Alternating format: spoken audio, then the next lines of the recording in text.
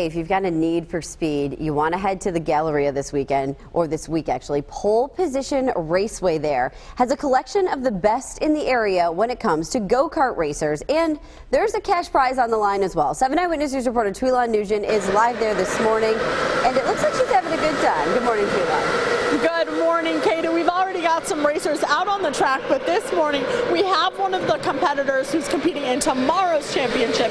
Jeff Hippert is with us this morning. So tell me a little bit about, you actually have competed before, right?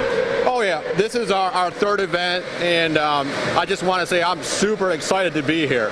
This is things you dream about, just competition and just racing with guys, your friends, and it's a great atmosphere too. Right. So this is the first time it's being held here in the Buffalo area. So what does that mean to you? Getting to compete in the area where you are here all the time?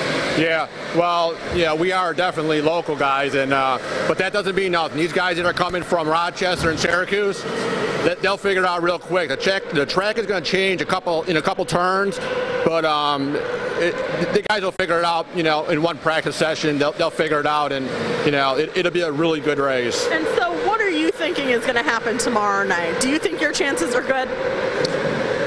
That's a good question, because out on a track, out of the 9 guys, anyone can win.